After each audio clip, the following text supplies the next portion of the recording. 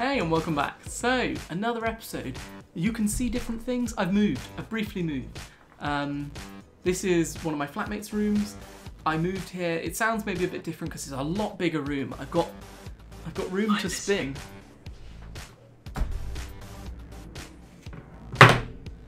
Anyway, Siri's horrendously annoying. I said its name and it didn't activate, didn't say its name and it did activate. Who knows? But yeah, I've got room to spin, which is great. So now that I'm here, I moved for another video basically, didn't like it. Nah, here's a quick clip of me moving.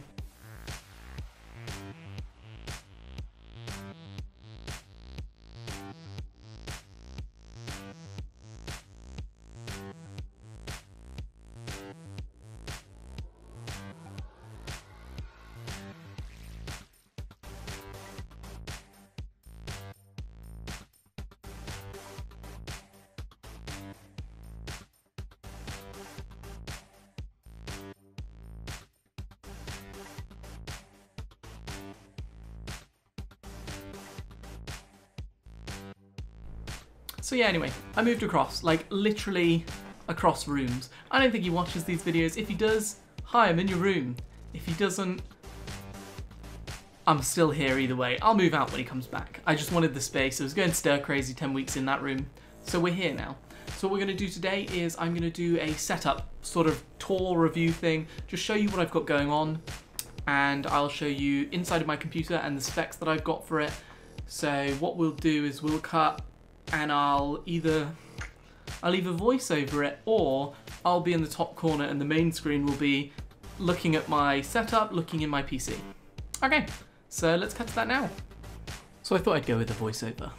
So what you can see here is the desk I'm using currently, and I have the Ender 3 Pro in the corner there for the printing that I'm doing. I've then got the video that I'm editing now. You're seeing it as I do it.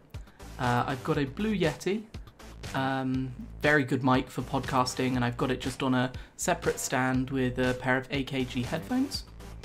I've got my massive computer case here, which is a Cooler Master Cosmos 2. It is literally a like XL computer case, I believe. It's huge, very dusty right now, but we'll see the inside. Let's cut to that now, shall we? So I decided to do a voiceover instead for this. It seemed a bit more fun. It's proving to be a lot more challenging. So this is my Cooler Master Cosmos 2 case, which is a, I believe, ATX XL case, which means it can fit a very large motherboard in it. As you can see, it's a very big case, but I love it and I've had it for years. So we'll start looking at my hard drive bays. So initially, I've got 5 bays here, and then underneath this fan setup, I have another 6 bays. Yeah, so there are the 6 bays, and they're cooled by those 2 fans, those hard drive fans there. I've got a 4TB hard drive in there, and that's the main hard drive I use for like bulk storage. I've also got 2 underneath this little slider here, 2 hot swapping bays, which are bays used for hard drives to be able to quickly pop in and push out hard drives. It's not a very common thing anymore, but it's still an option I have. Then we will move on to looking at my power supply, which is an SFX power supply, which was a huge mistake on my part to buy, but it works fine. It's just 600 watts, and it does exactly what I need it to do, so I can't really complain. I'll eventually look to getting a standard sized power supply, because it's a little small and looks a bit odd. Then we'll move up here and you can see my 1060 graphics card, probably one of the few things I cheaped out on a little bit, and a small Wi-Fi card there. Nothing impressive about that Wi-Fi card.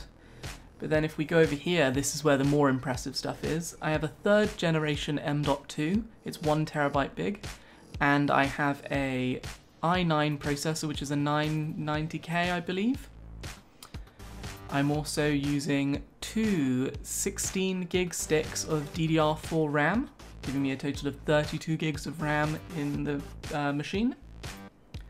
I have these fans which have LEDs on them just for a bit of fun, because who doesn't love a good LED?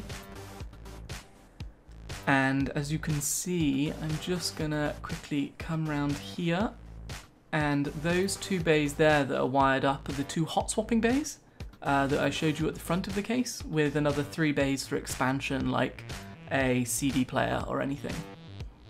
And that's pretty much the case summarized. I did just re-record this, in fact, because the initial recording, I had done no cable management in here.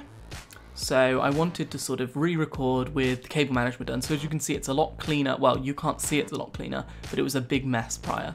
Now the cables are a bit more clean and everything's in the back, and it's very messy in the back. As you can see, I've got a couple things still to sort of tuck away a little more. But it looks a lot better than it did when I first recorded this.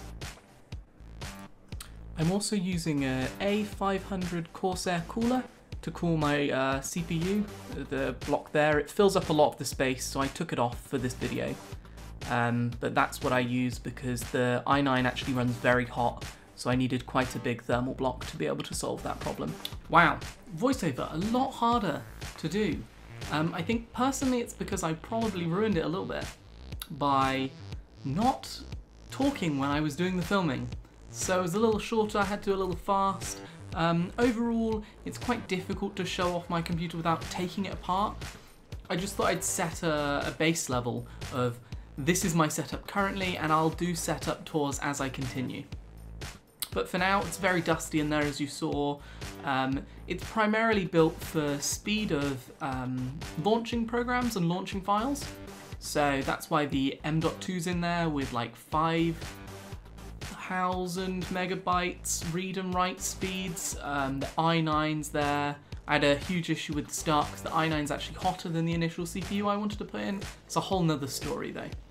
So for now, that's it for this video. I just wanted to sort of show off what I was working with, show off the computer, and show off sort of the equipment that I've got currently so that you guys can be part of the journey that I take as I slowly grab more equipment and more stuff. Like, I want to eventually get a nice soldering station set up at some point, so that'll be something in the future to look for. For now though, if you look in the description, there'll be some links towards the products that I used. They'll all be affiliate links, which means I get a kickback from anything that you purchase. And I'll try and link as much as possible to like the parts that I've used.